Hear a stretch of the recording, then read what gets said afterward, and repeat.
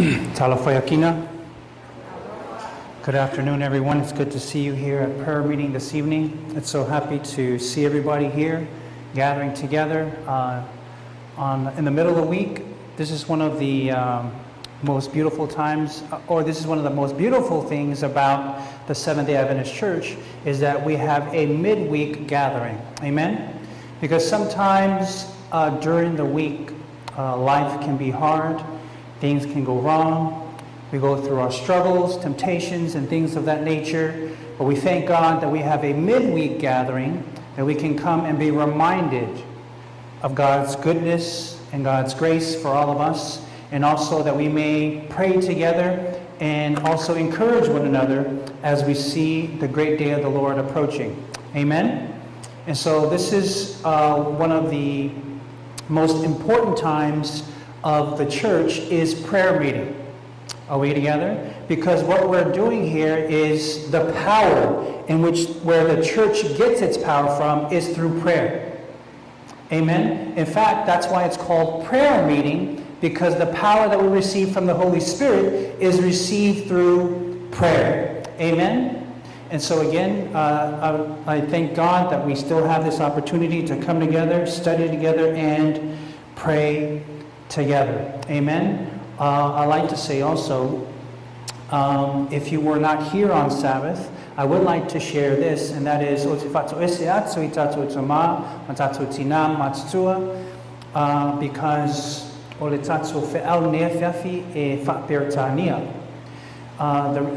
the reason why is because when I learned the gospel from an English Bible. And so I only know how to preach and teach from an English Bible. Amen? But I am able to speak Samoan, but only when we just speak in a conversation or getting to know one another. But I can't preach and teach in Samoan, unfortunately. So I hope that doesn't distract you. I hope that doesn't burden you tonight as we share the message tonight in English. Amen? And I wanted to share these thoughts here before we stop and pray one more time. Notice what the prophet of the Lord says. She says, prayer meeting is what? Is the pulse of the church body. A prayer meeting will always tell the true interest of the church. She goes on to say, again, a prayer meeting will always tell the true interest of the church members in spiritual and what? So she says a good way to see if your church loves spiritual things, she says, if they come to prayer meeting. Are we together? Not coming to whakasingas where other churches are coming so you can see your friends and see the other youth members, and for the youth to see the girls that are coming from the other church. That doesn't set the bar of how spiritual the church is. What sets the bar for the church and whether they are interested in spiritual things is if they come to prayer meeting. Amen? And so I thank God for all of you who are here, because that tells me, according to the quote, that you're interested in spiritual things. Amen? Goes on to say, the prayer meeting is as the pulse to the body. It denotes the true spiritual condition of the... How can you tell if a church is spiritually alive or spiritually dead? If they come to prayer meeting. Why? Because prayer is power. Are we together? Without connecting ourselves to the Lord in prayer, we have no power. Are we together? Very important stuff here. Notice it goes on, she says here again, those who are really seeking for communion with God will be seen where? In the prayer meeting. Faithful to do their duty and earnest and anxious to reap all the benefits they can gain. They will improve every opportunity of placing themselves where they can receive the rays of light from heaven. Powerful quotes here. Are we together? So this is a very good measuring rod in terms of the church and also your individual life, and that is whether we or whether I like to come to a prayer meeting. Manino, is that clear? And so prayer meeting is very important. And so for our study today, as we've started with this very important note, the title of our study today is a continuation of our study on Sabbath. Are we together? The continuation of our study on Sabbath. Our study today is Beast Mode, Part 2. All right? And so before we go into our study tonight, I want to have one more word of prayer, if that's okay. And we can ask again and plead again for the Holy Spirit to be in this place. Let us pray.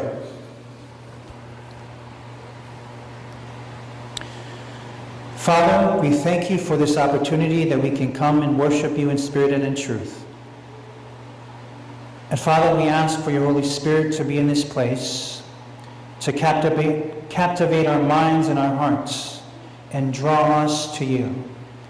That Christ would be lifted up, that all men will be drawn unto thee.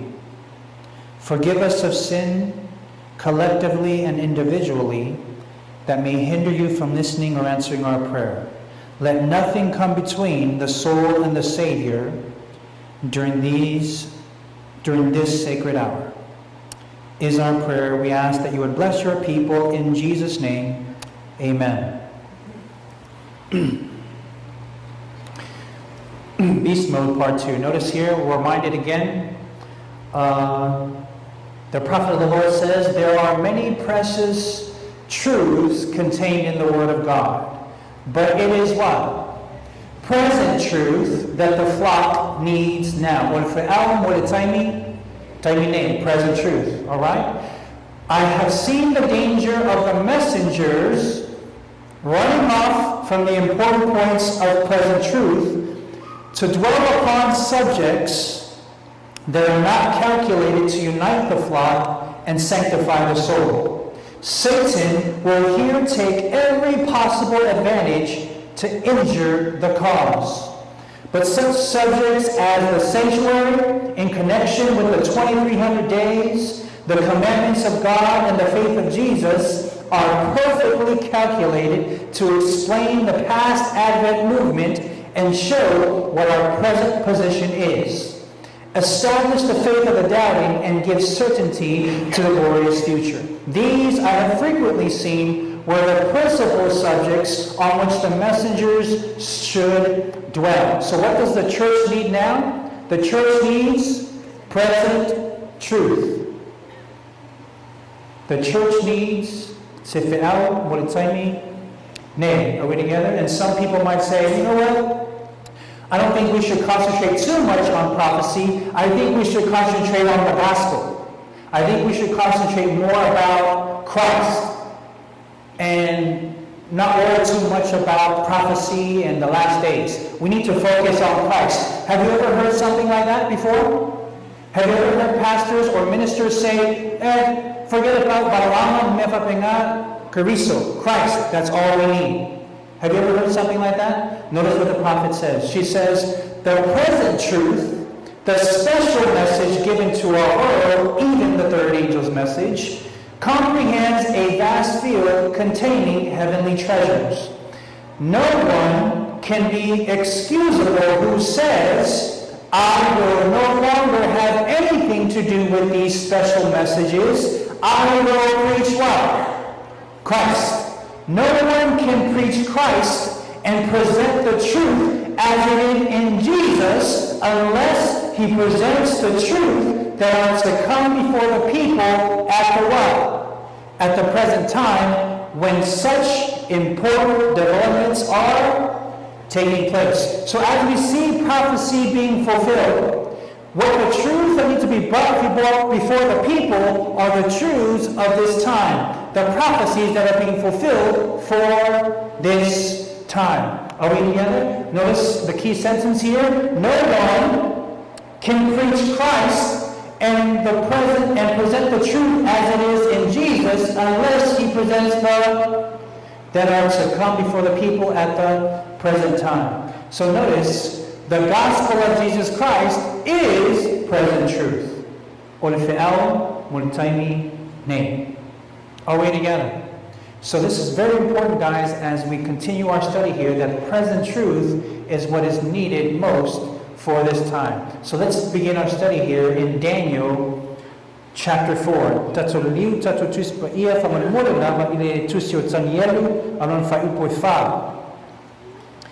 Daniel,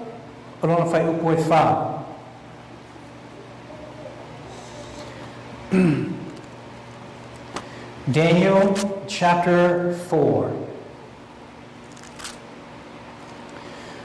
Daniel tau poi fa ana mata tatso fai tau I le fai poi lus malaiva e fa ngata mai le tatso fai tau I le tolus malfitsu. Daniel tau poi fa ana fai poi lus malaiva e fa ngata mai le tolus malfitsu.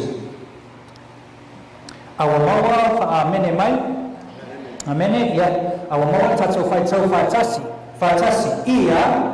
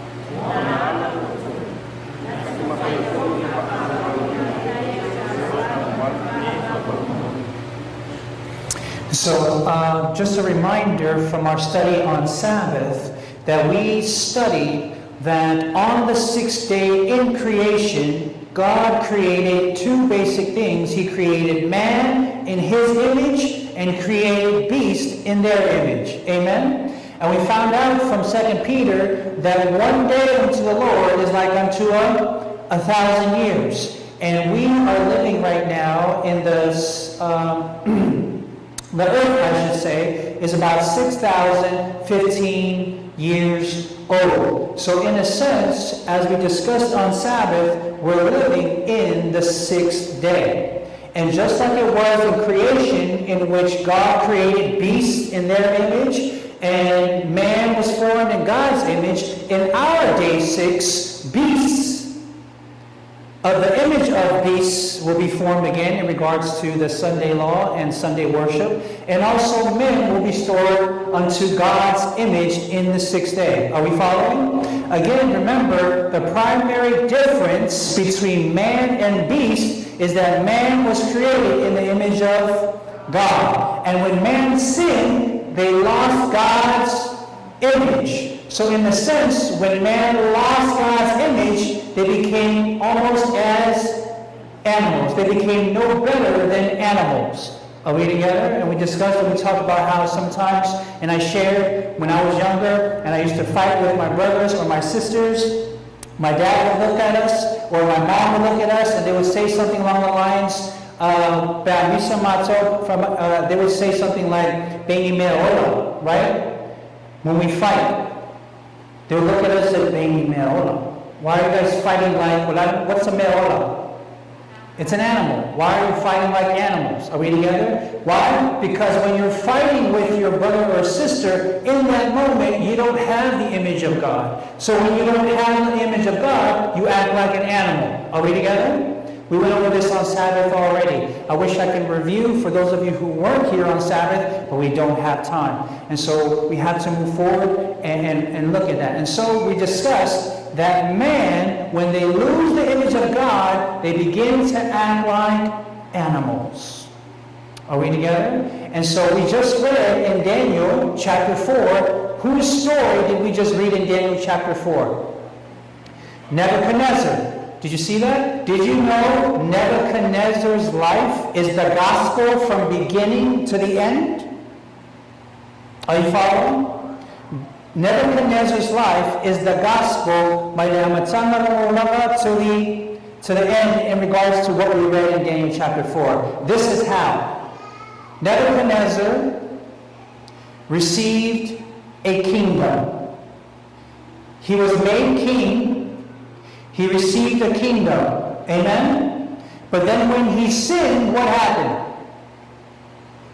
He lost the kingdom. God took it away. Are we together? When he sinned, he lost the kingdom. But not only that, he lost the image of God because God turned him into a what?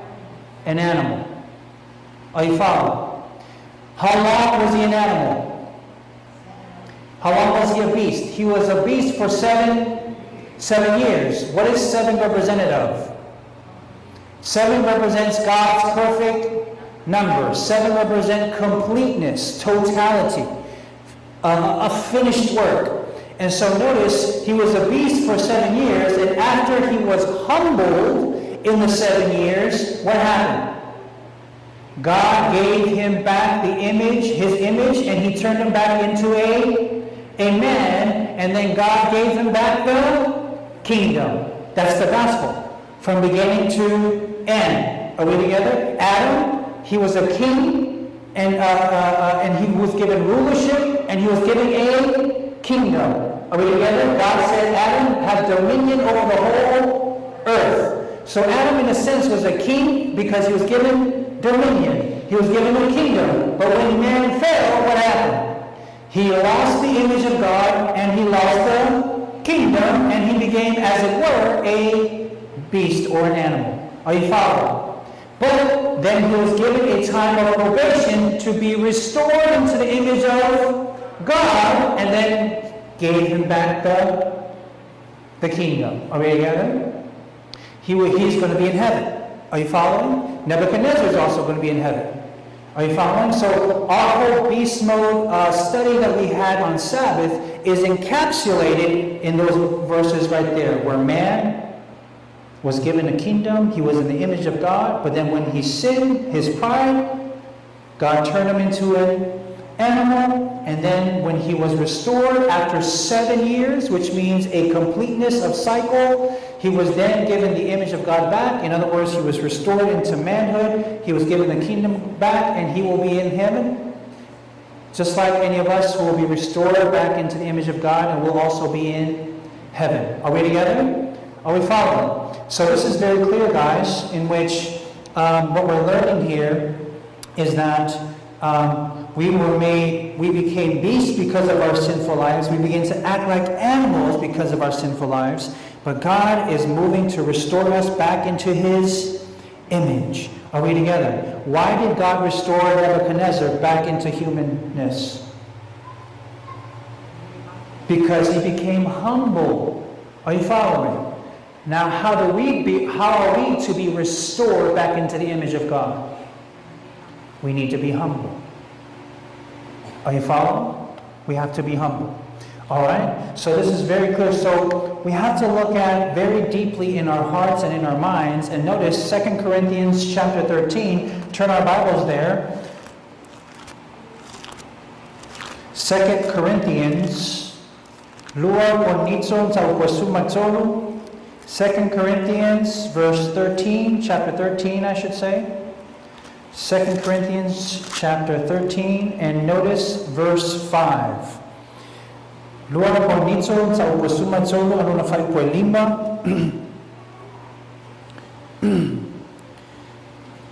au hawa tatso fai tsao iya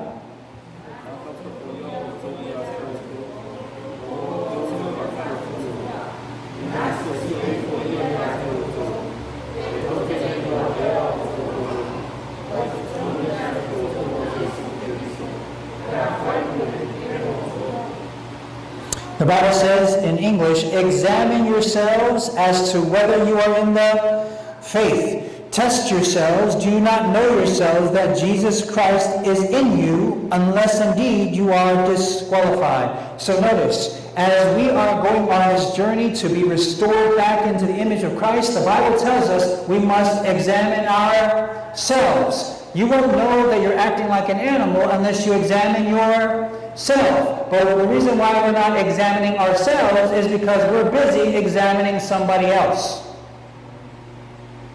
Which is why we're always talking about somebody else and how they act like an animal and not knowing you're doing the same thing. I said, because we're not examining ourselves. Are we together? Examining, where are we spiritually? Where am I spiritually? Do I love to come to prayer meeting? Do I love to come to church? Do I love to come to Yakina? Do I love to fellowship? Do I love to worship God? Why do I come to church? Do I come to church because only mom and dad makes me come to church? Otherwise I get the belt? Do I come to church because I don't want to die in hell? What is our reason for coming to church? Are we together? We have to examine ourselves. Where are we in our spiritual lives? Where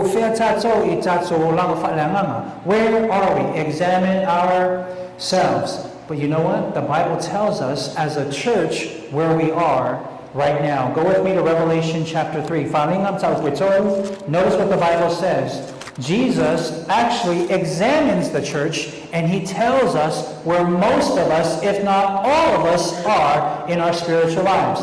Revelation chapter 3. And so notice, just in case,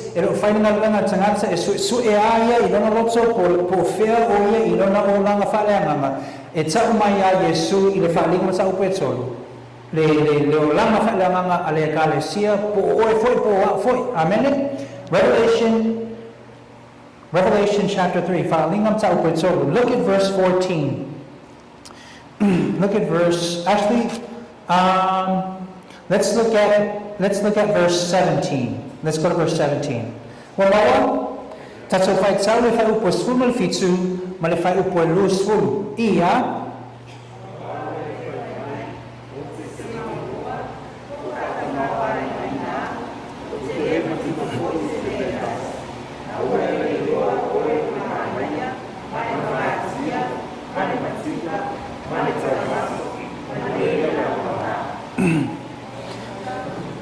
malus fulu.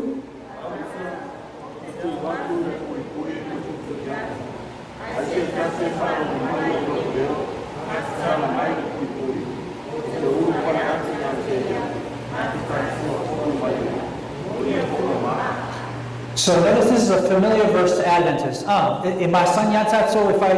I tell over and over and over and over, almost. Are we together? Where it talks about Laodicea, right? We understand what Laodicea is. Amen. So we know our our condition as a church. Are we together? And the Bible tells us we're not hot, we're not cold, but what are we? Lukewarm. Are we together? In other words, we're not hot for Jesus, but we're not cold because we're not all the way out in the world, but we're somewhere in the middle. In other words,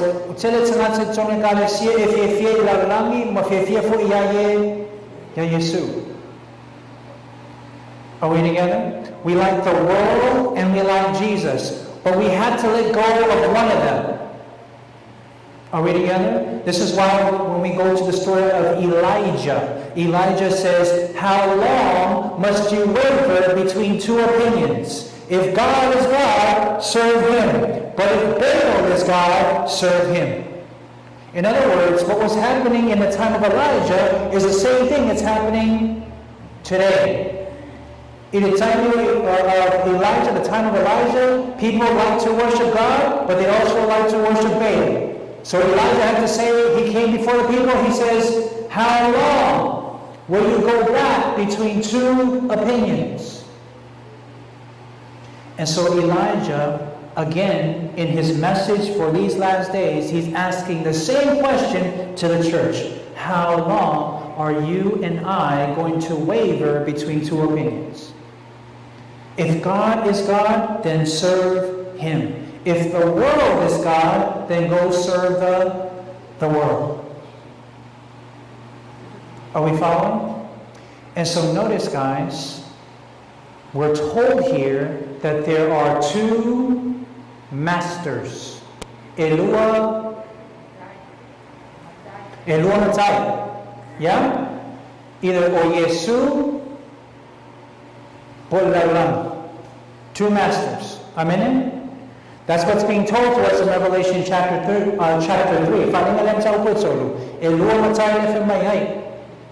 Are you following? But what do we know from the Bible? The Bible says you cannot serve two masters. Either you will love the one and hate the other, or you will love the other and hate the one. But because we're lukewarm, what is that telling us about a lot of us in the church? That most of us, if not all of us, are serving two masters. That's why we're lukewarm. Are you following? And so because we serve two masters and because we're lukewarm, the Bible tells us that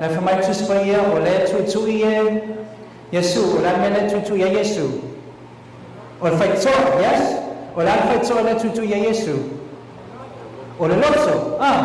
In other words, He's knocking on the door of our hearts. In other words, if Jesus is knocking on the door of our hearts, where is Jesus?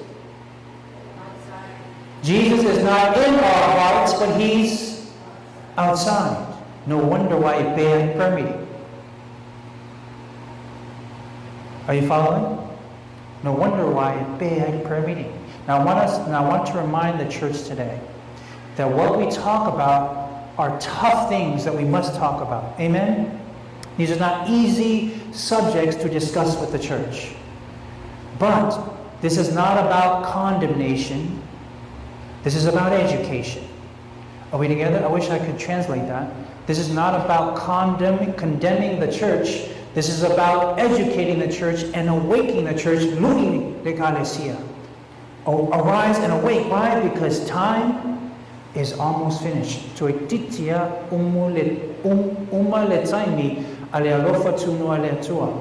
This is why it's a tell na avel fi alpha alpha elia elo fi alpha fifia. Amen. And so we must arise and challenge the church to wake up because time is almost finished. Are we together? So this is very important. So notice Revelation 3 tells us the heart of our condition. And notice the Bible also tells us that it says we are lukewarm because we say we are rich and in need of nothing.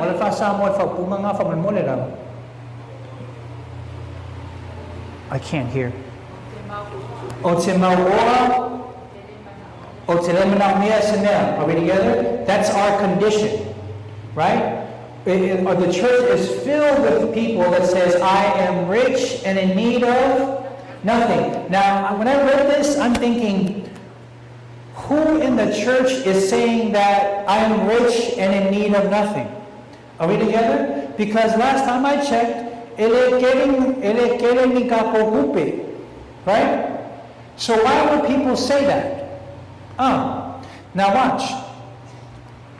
I looked up le upu eleni for rich, mauoa, right? Because utuspaia in the New Testament, natusi fa eleni, right? So I went to the root word, well, rich. The Greek word for rich is plosios. Plosios, o le upu eleni le, o le upu rich le whaunga I le whaelingam tau koe tolu. Rich. This word means, first meaning is, it means wealthy, abounding in what? Material resources. That's the first definition. The second definition is metaphoric. It means abounding, abundantly supplied, or it means abounding rich in Christian virtues and eternal possessions. So notice, usually we translate this to mean that we're rich and in need of nothing, and we usually only interpret it in a spiritual sense. We usually interpret it but there's a physical sense in which this statement is true. Notice, it says that the church is going to have a lot of people that's going to be saying, I am rich and in need of nothing. But how many rich people do you know that's in Yakina? Anybody rich here? Anybody here with a lot of money? Not really, right? So why would we say I am rich in a physical sense? Because that's what it says, wealthy, abounding in what?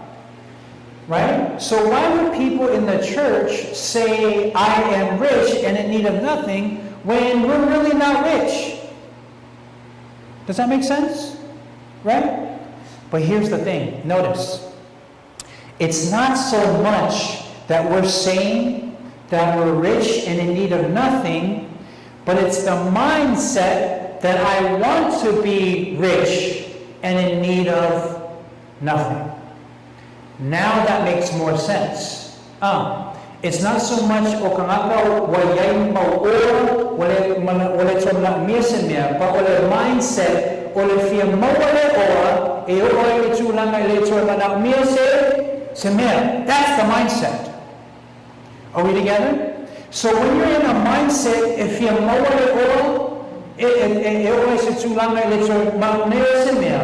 when you're in that mindset, did you know that when you're trying to be rich, it's going to take up all of your time?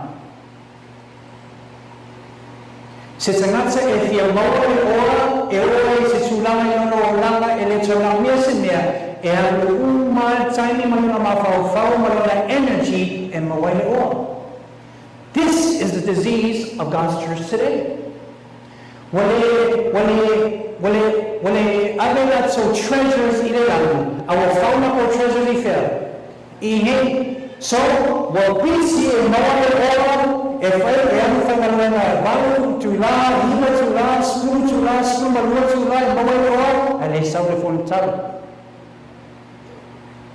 which tells us what? That's more important than this. Are you following? Now that makes more sense because a lot of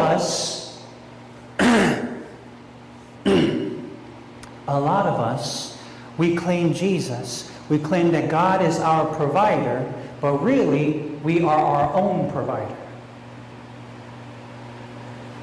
We want to go and make a lot of money to the point where we don't need anything else. But did God ever say for his people to go make a lot of money so you don't need anything else anymore? Do you ever find that in the scriptures where did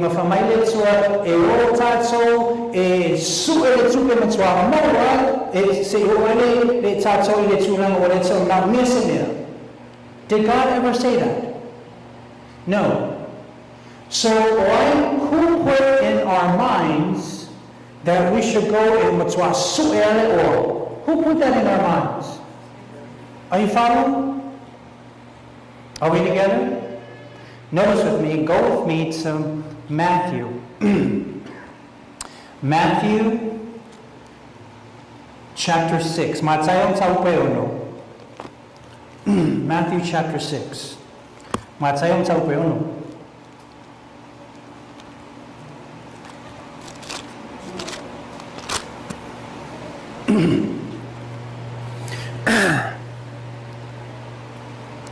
Matthew chapter 6. Let me know when you're there by saying amen. We're going to read verse 19 to 21.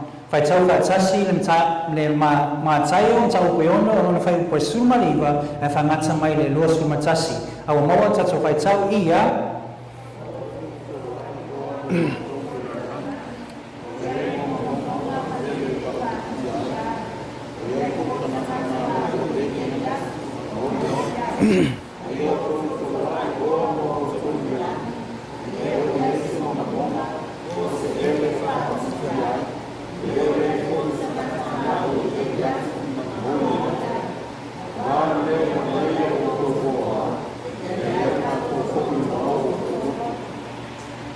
So notice the Bible says, where do we put our treasure? Where do we put our treasure? Lay our treasures in heaven. Are we together? But is that what many of us are doing? Are we sending our treasures in heaven? Lay our treasures in heaven. What is it talking about? What does it mean to lay our treasures in heaven? This is a familiar verse. We should somewhat understand this. Lay our treasures in heaven.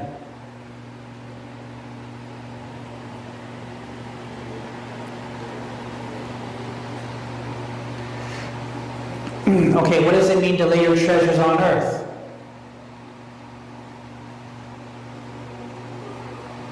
Sorry? Okay, so notice guys, laying our treasures in heaven, meaning have money in the bank, have cars, have houses, have a 401k, have retirement, have all this, all of our treasures is where, is that, in other words, all of our money is being spent where? Down here. All of our money, our resources is spending on our lives down here. But to le budget more evangelism. If you go ngau sia mai kupe e faolaya mama.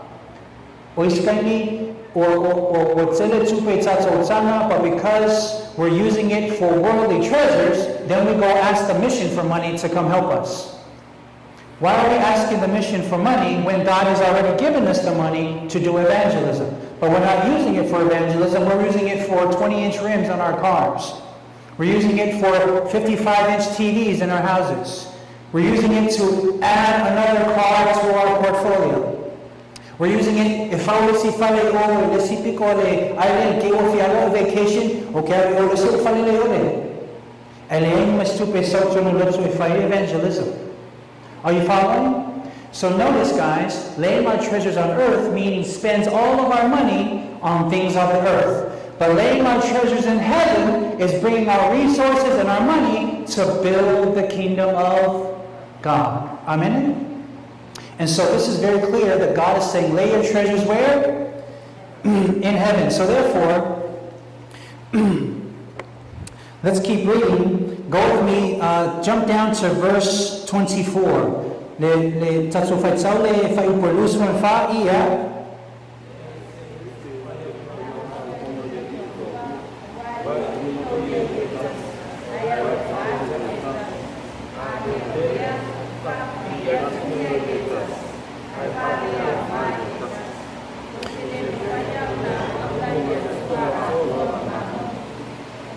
So notice here the Bible says you cannot serve two masters, right? The Bible says in English, Matthew 6 verse 24, No one can serve what? Two masters. For either he will hate the one and love the other, or else he will be loyal to the one and what? Despise the other. It says you cannot serve God and...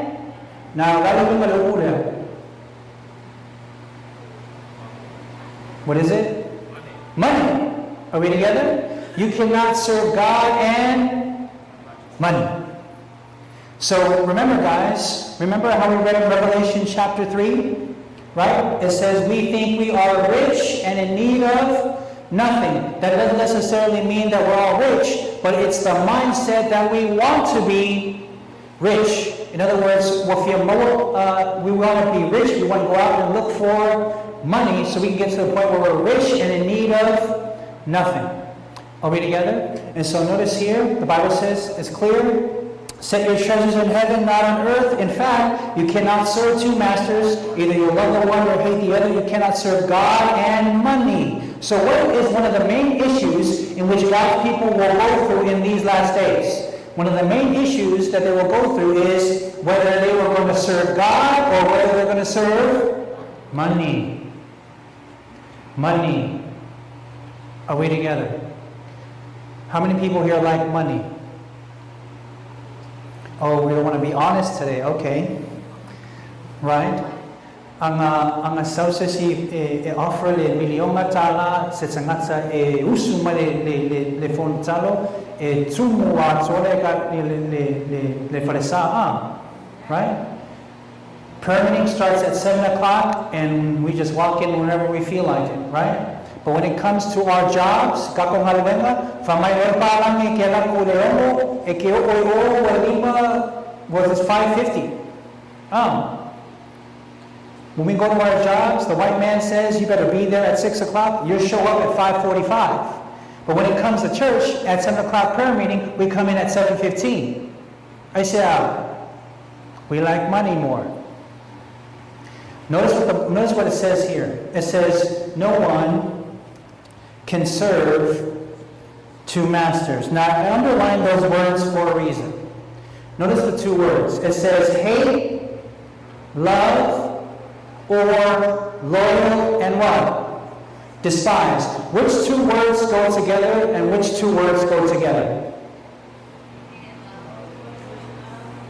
Hate and despise, love and loyal. Do you know why the young people love the world? Because they're loyal to the world. That's why it's so hard for you to pull them away. Are we together? Do you know why young people love their parents? Because they're loyal to their parents. Are we together? So the key is to get them to be loyal to God, and they'll love God with all their hearts. Do you know why we love money? Because we're loyal to money. Wala na yung fasa mo na loyal. Famaoni, right? If famaoni tatso itupe. The reason why alofa tatso itupe, because if famaoni tatso itupe, right? Do you know why we're loyal to money? Because money is good to us. Amen? Money pays our bills. Money makes the fan go like this so we can be cool because of vela. Money turns on the fans and the air conditioning. Money brings me peace during the time of my storm. Amen? Money helps me with falalalavi. Money pays my car payment. Money pays my mom or my dad, needs to coupon. Money is a very good thing. This is why we're loyal to it. Are we together? But notice, everything I just mentioned, did you know that Jesus is supposed to be that for you? Are you following? We're taking what we're supposed to give to Jesus and we're giving it to money. Money gives me peace. Well, Jesus is supposed to give you peace. Money provides me to pay my bills. Well, Jesus is supposed to provide you with that. Are we together? This is why we're so loyal to it. Understand that, but notice, money was given to us as a blessing by God. Money is not the root of all evil. It's the love of money is the root of all evil. Money was supposed to be a blessing, which God gave so we can use as a blessing, but we took the blessing and made it the God. Are you following? So notice this is very important. Now, this is why we have to take our trust off of money and we have to put our trust in God. Have you ever seen a $1 bill? Have you ever seen this? Amen. Have you ever seen this dollar bill? The church should be used to seeing this because it fills our offering plates. Right? The luas fulu, malimas fulu, masalau, ile umay kong loko, ave fai ki fanga, ma fai simea langi, may kamay fai lo. Right? Notice, look at what the money says. It says, in God we, even the money is telling you to trust God, and you're putting your trust in the money. Are we together? Very important stuff here that we're looking at. Now, watch this.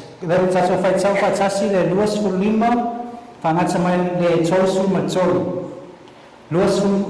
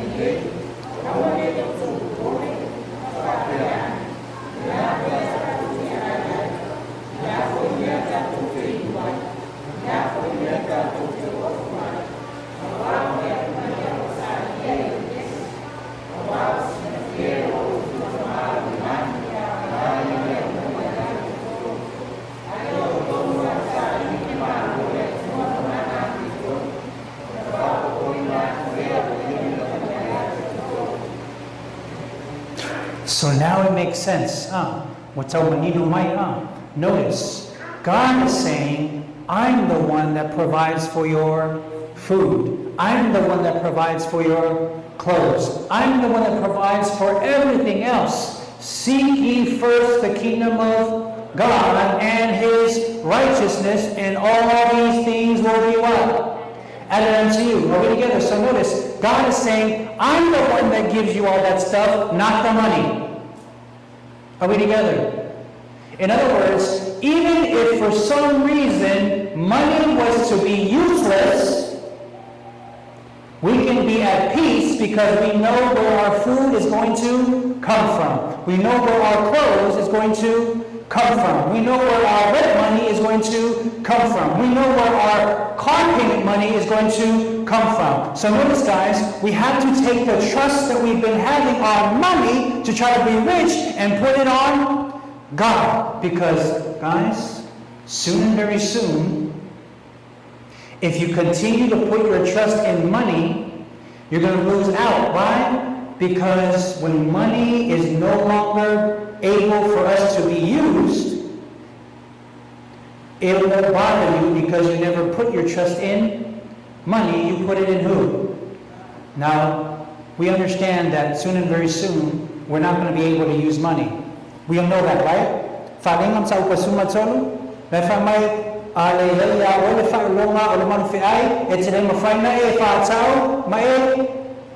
You cannot buy or sell, which means you cannot use money. Are we together? We cannot use money, so therefore, the mentality of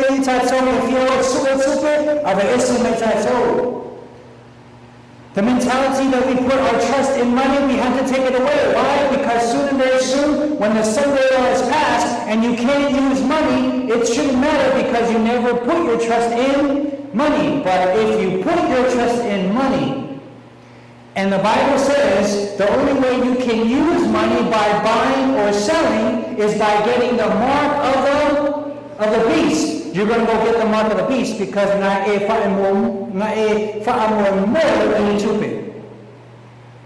you following? This is very clear, guys. At this moment, in this very hour, we are to make sure God is going to take away. That's why the main reason why God is going to take away the money from us. So that it will show us money is not our provider. Money will not bring me peace. Money is not going to save me. Only God can save me. Only God can provide for me. Only God is my provider. Are we together? She says, the prophet here. Satan says, for fear of bouncing food and clothing, they, the church, will join the world in transgressing what? God's law. That means for any of us, if I'm more to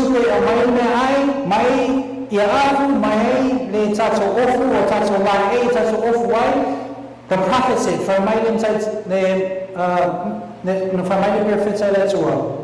that we will join the world in transgressing God's law.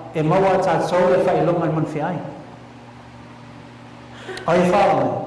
Very key things. This is all connected. Everything in the Bible has last day events written all over it. Are we together? This is why we must now seek to put all of our trust in Him. I've had many conversations with many people about whether they should start moving away and cutting down and working in their jobs. And I always tell them, be prayerful about what you do. I'm not telling you to go quit your job. What I am telling you is be prayerful about what to do. Right now, we should spend most of our time preparing our hearts and our minds for the kingdom of heaven. Not working 12, 14-hour shifts at work.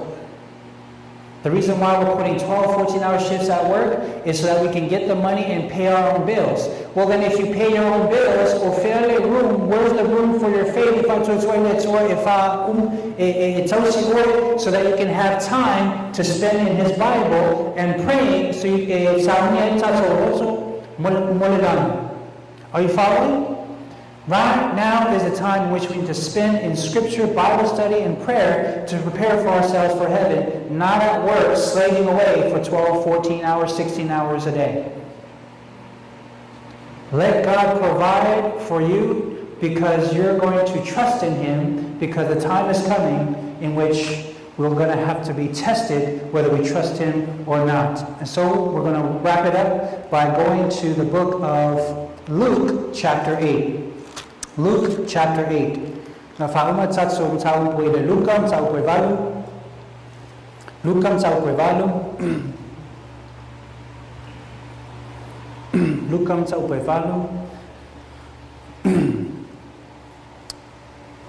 tatso faitsau ile fai upo el uso maleono.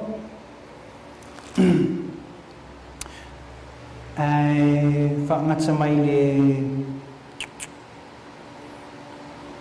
luas fum leono, luas fum le fitsu, luas fum le valu.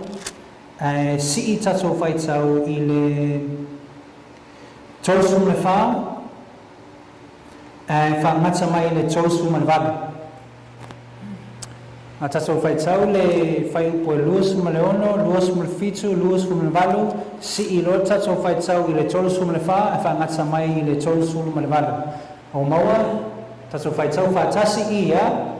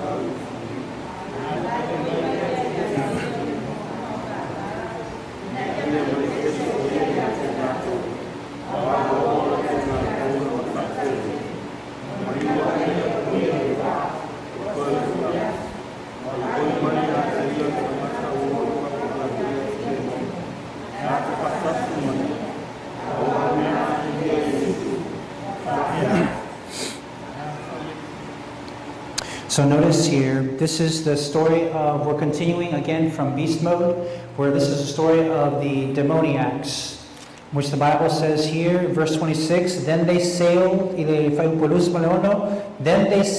the country of the Gadarenes. So the Gadarenes, which is opposite of Galilee. Now we know the story. Notice here, the Bible tells us that when Jesus came onto the shore,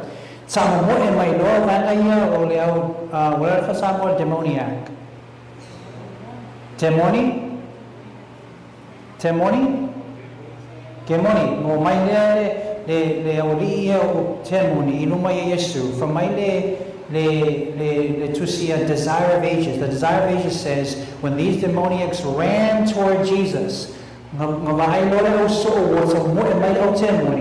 desire of ages, from my le perfetza, well the liu so at a moy, or fifi, from my perfetza, now Yeshua Matulea and move, he didn't move. At some more in my Lord out ceremony, or let some more le also. Bili wifo tausu Yesu o fe Yesu le tuwa Yesu mena tuwa. No mai lono te moni otikia o mai Yesu, and the desire of ages says Jesus held up his hand and they couldn't come any further. Jesus held up his hands and they couldn't come any further. And then the Bible says the demons talk and they say, what do we have to do with you, Son of God? Have you come to cast us out into the abyss? Matthew says that the demoniac says to Jesus, have you come to torment us before the time?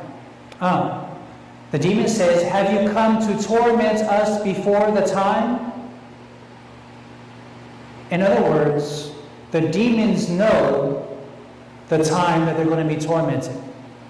Which is why they said, have you come to torment me before the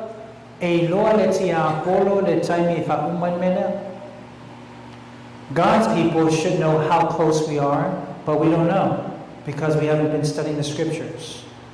But God wants you to know today. Amen?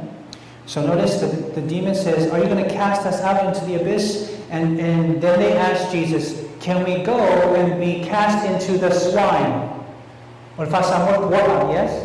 If you avoid the swine, the pigs. And so Jesus gives them permission. Notice, guys, the demons cannot go anywhere without asking God. Just going from the man to the pigs, they had to ask Jesus permission. That's the God you serve. That's the God you worship. A God that has control over the devil and his angels. They can't move without God saying, okay, you can go ahead and move. And so they trembled and they came out of the man and they went into the pigs. Are we together? And then what happened to the pigs? They ran down into the ocean and they all drowned. Right? And then the Bible says, that when they did that, then all the people that came, notice verse verse 34. When those who fed them saw what had happened, they fled and told it in the city and in the country. Then they went out to see what had happened and came to Jesus and found the man from whom the demons had departed sitting at the feet of Jesus, clothed and in his right mind, and they were afraid. And so notice, after they saw that, they looked at verse 37. Then the whole multitude of the surrounding region of the Gadarenes asked Jesus to depart from them, for they were seized with great fear, and he got into the boat and returned. So notice, Jesus healed the demoniacs. The demoniacs were no longer naked, and they were now in their right mind.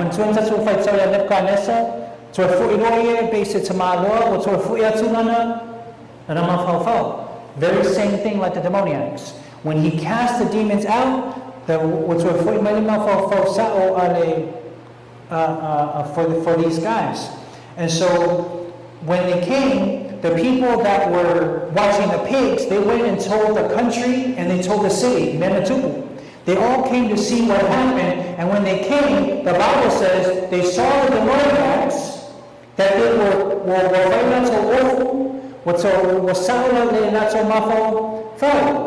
but notice, they didn't even notice that. They skipped them and they went to look for the what? For the pigs. And they said, what happened to the pigs? They were healed by Jesus. But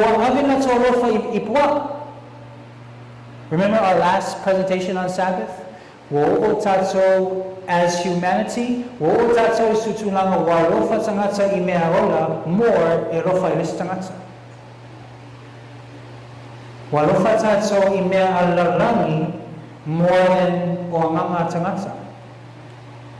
Are we together? They didn't even pay attention to them. They went and said, what happened to the pigs? And said, oh, the demons went into the pigs and they went into the ocean. So the people were afraid, and then what did they do? They said, Jesus, from the morning, also the Hawaiian air to a Fui America.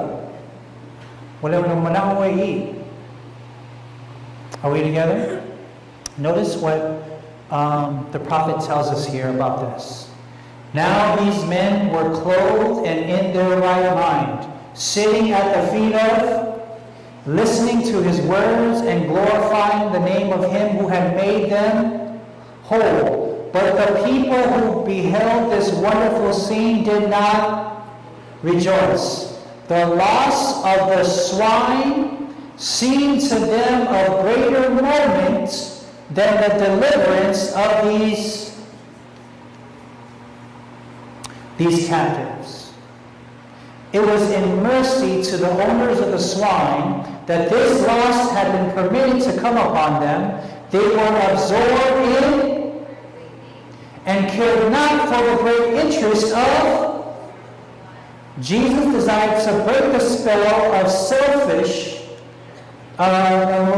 Jesus desired to break the spell of selfishness. So notice, they didn't really care about the men. They cared more about the swine.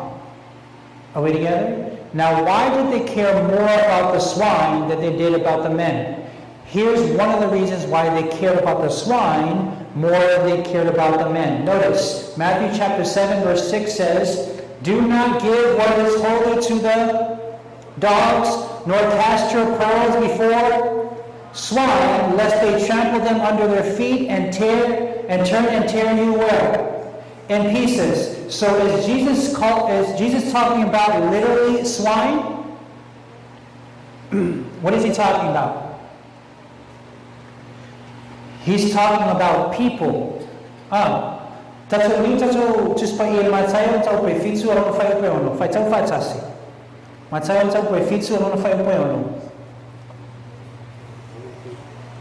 Amawa le matayong sa upefitu non fa upeono fa tau fatasi.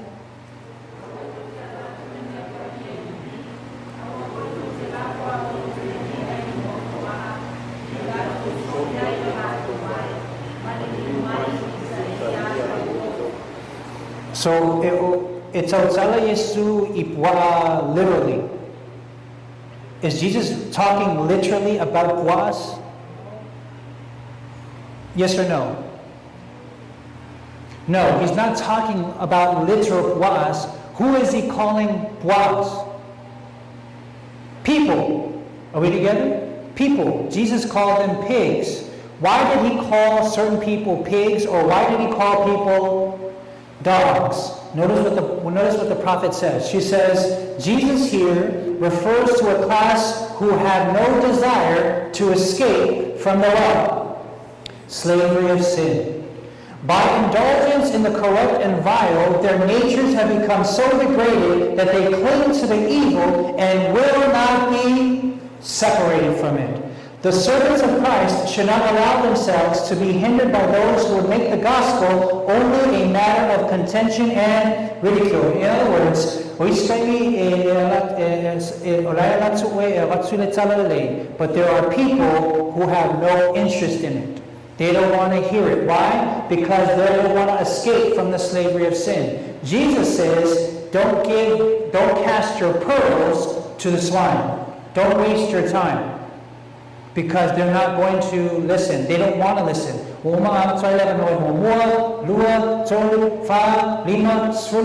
they don't want nothing to do with it. Jesus says, let them alone. Let them alone.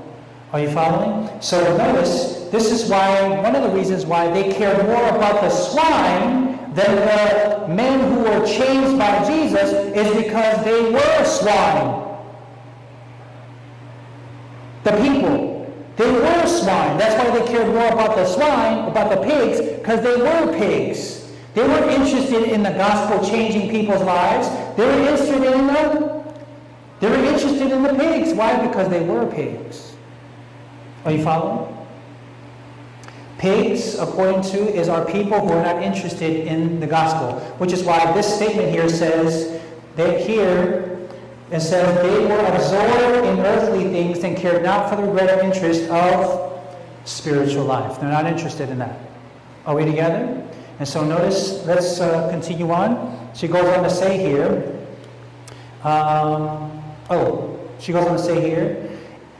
but regret and indignation for their temporal loss blinded their eyes to the Savior's mercy.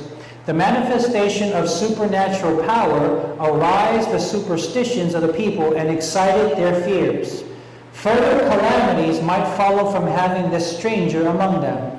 They apprehended financial ruin and determined to be free from his presence. They were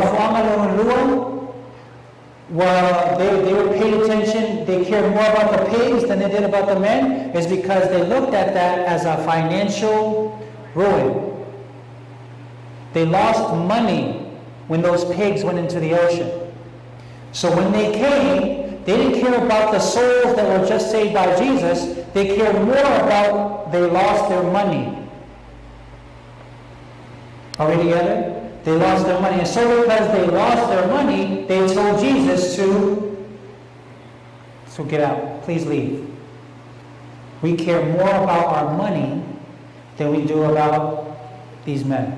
Jesus leaves. This is all very significant, guys. Do you know why? And we're going to end it right here. Jesus came to a country to free people filled with demons, free them from them so that they can be clothed and in their right mind. But those people that seem to be already clothed and in their right mind, they're not interested in that. They're interested in their money. Are we together? And so Jesus, mercifully, according to the prophet, gets rid of their money. And so when they got rid of their money or made their money go to the ocean, they told Jesus, please leave the country. Are you following? This is all significant because this, notice, the people of the United States have been a favored people. But when they restrict religious liberty, surrender Protestantism, and give countenance to popery, the measure of their guilt will be full, and national apostasy will be registered in the books of heaven. When the Sunday law passes, that's America telling Jesus to leave. Are you following?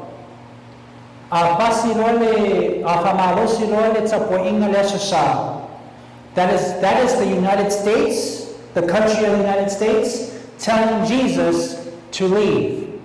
Are we together? Just like what we learned here, before they asked Jesus to leave, what happened first? A financial crisis. One more. So before the Sunday law passes, what we're learning here is it's financial crisis. Are we together? I hope you don't love money too much, because there's going to be a financial crisis. Notice this says also, national apostasy will follow by national ruin. Moving on. It says, money seems to them to be a dead loss that does not bring immediate returns when invested in the work of saving souls. The very means that is now so sparingly invested in the cause of God and that is selfishly retained will in a little while be cast with all idols to the moles and to the bats. Money will soon depreciate in value very suddenly when the reality of eternal scenes open to the senses of men. Notice what this says. Time is what? Hoarded wealth will soon be.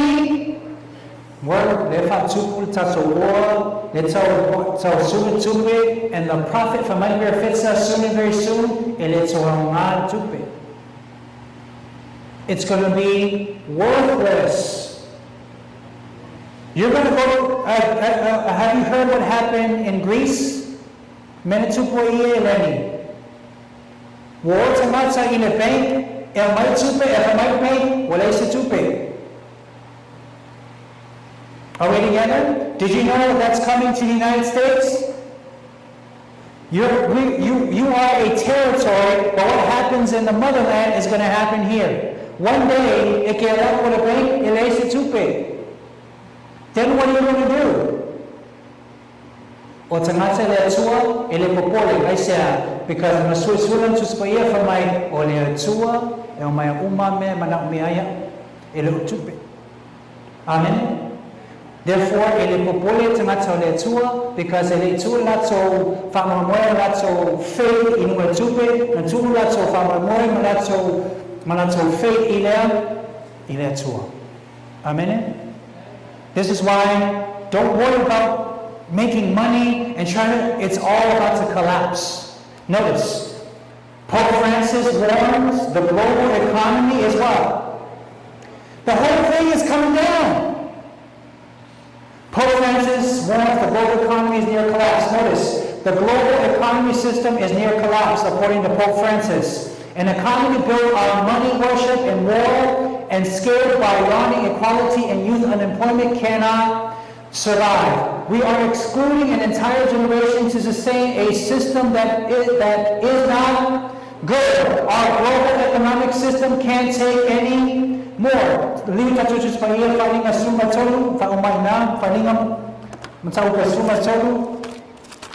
Revelation chapter 13.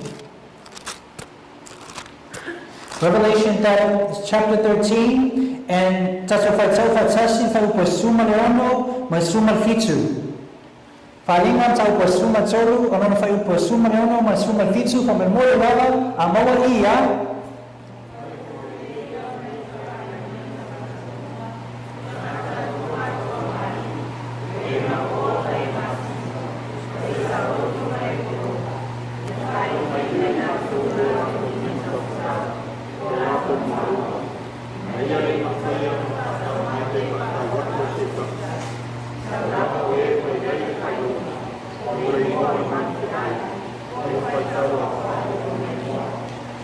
Fasili,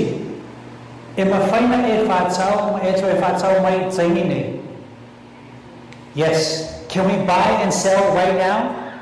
Yes. But the Bible tells us there's going to come a time where we cannot buy or sell. In other words, when the economy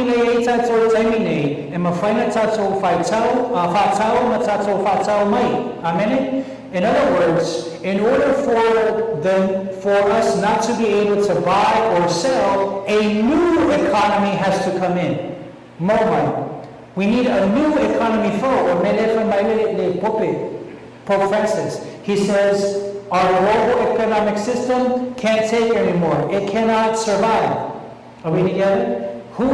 Now notice, this is Pope Francis. He's telling us that the system we have now is not a good system. We need a new one. When you hear Pope Francis say we need a new economic system, all of the Seventh-day Adventists should have awakened and said, uh-oh. Because the new one is going to be a system in which we cannot buy or sell unless you have the mark of the beast. Pope Francis denounced the influence of war in the military on the global economy in particular. It says, we discard a whole generation to maintain an economic system that no longer endures. Notice, this is Senator Ron Paul. He is a congressman in the United States. Let's see, one evening I was watching ESPN back at home to watch some of the highlights and some of the news that were going on MSNBC, CNBC, all the top news stations. And when the people of the United States were watching this commercial came on with this man here, which is Dr. Ron Paul, who is a United States congressman, or used to be a United States congressman.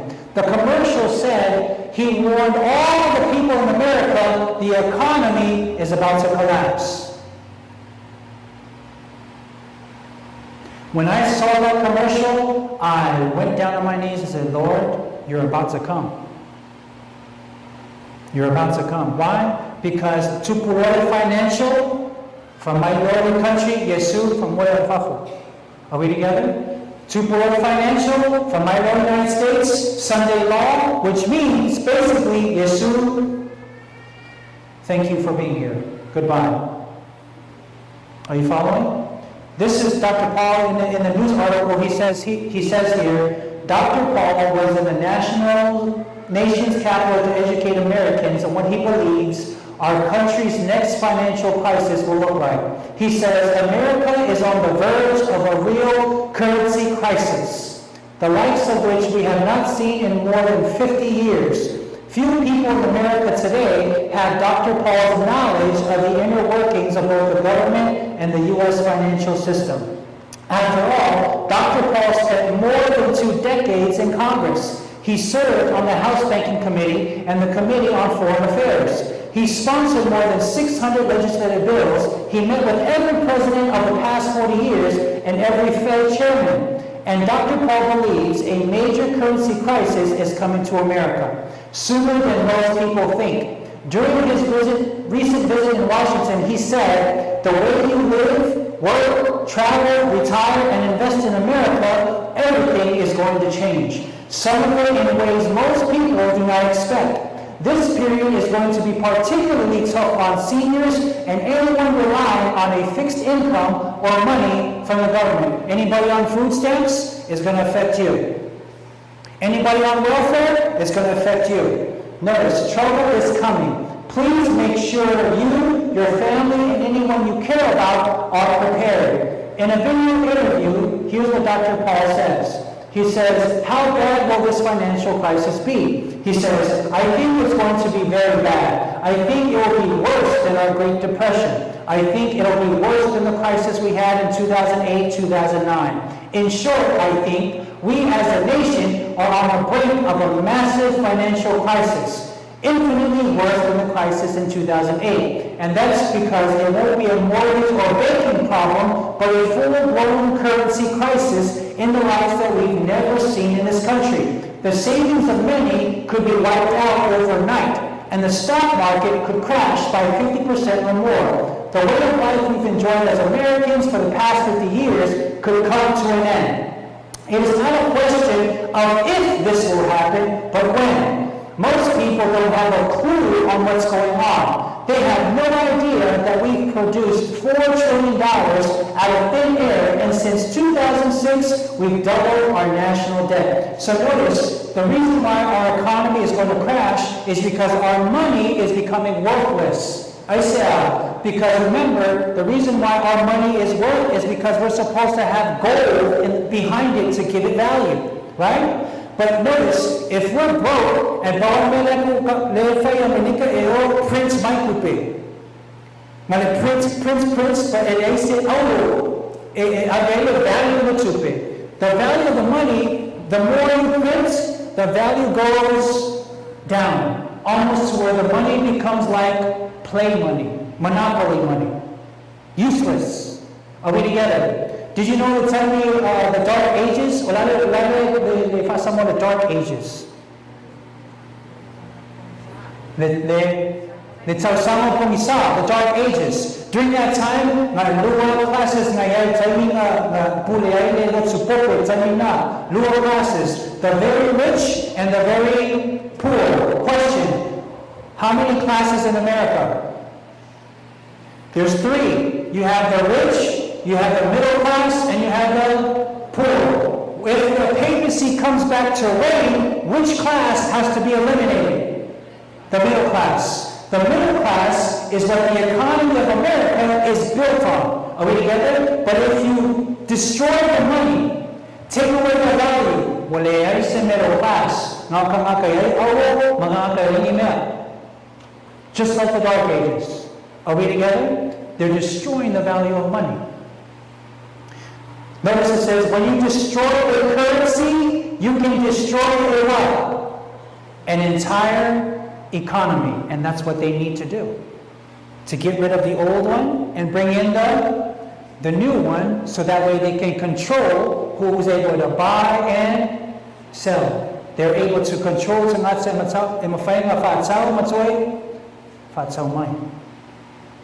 do you see how close we are? Time is almost finished. Notice, goes on to say, when this currency crisis hits, the government's number one priority is to control the existing supply of. We'll see all kinds of new laws, rules about what you can do with your, in other words, who can buy and who can sell.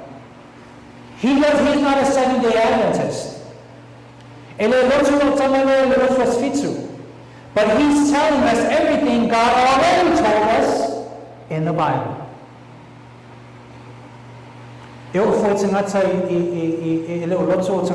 My government, they're telling us are we together?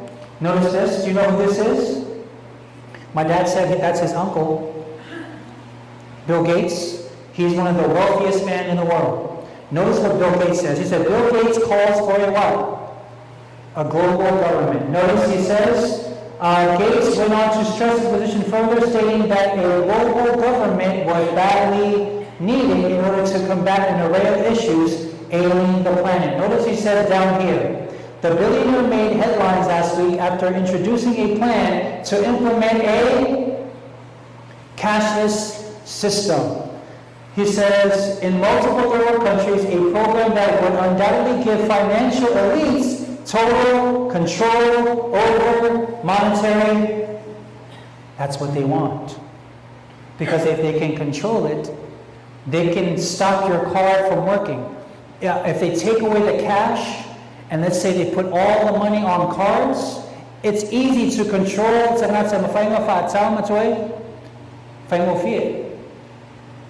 Are we together? This is what's happening over there. I don't know if our people in Samoa are paying attention, but you should.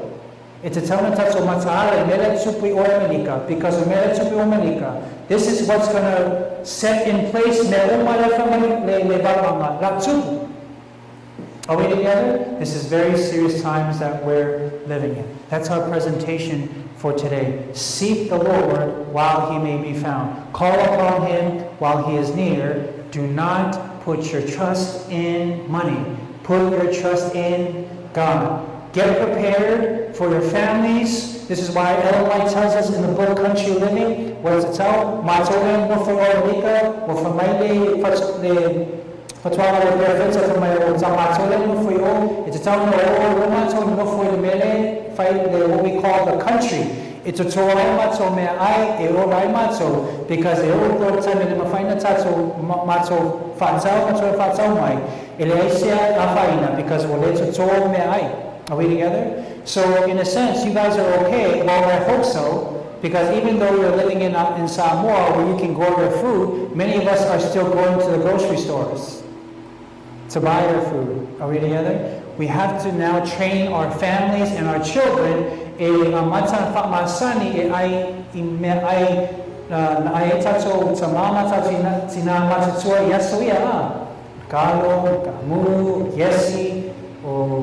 Fruits, vegetables. Are we together? And so God wants all of us to be ready.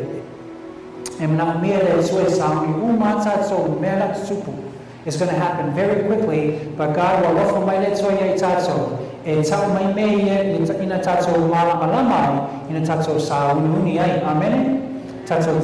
pray. Heavenly Father, we thank you for this time you've given us, that we may understand these things that are about to come upon the world. You have told us that the final movements will be rapid ones. Thank you, Father, for helping your people endure your message tonight, that they may be aroused, that they might be challenged and awakened from their sleep to get ready, get ready, get ready. For the final movements are right upon us, and the close of probation is right before us. But you want us to be all ready, so that when the close of probation does close, we shall be sealed with your seal, reflecting the image of your Son, Jesus Christ. May we come to you now while your arms are wide open and receive your salvation, and that we may take part in eternal life and take part in spending time with you forever and ever. This is our prayer. Thank you for hearing us. In Jesus' name.